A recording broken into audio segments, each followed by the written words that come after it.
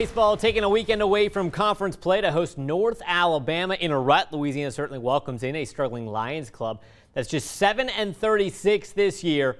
Slow and steady was the recipe early on in this contest. Cajuns on a scoring run in each, scoring a run that is, in each of the first 3 innings. In the fourth, runners on the corner, Ben Fitzgerald grounds to short for the fielder's choice, but the run still comes in, 4-0 Cajuns. Spencer Arrighetti on the bump, getting back to his dominant ways Friday here in the 5th with runner on third. He strikes out Daniel Devine to get out of the inning. He finished with 8 Ks, no runs allowed. Bottom 6 is when this game really starts to open up with a runner on second. Tyler Robinson singles up the middle. Brennan Bro will score 5-0.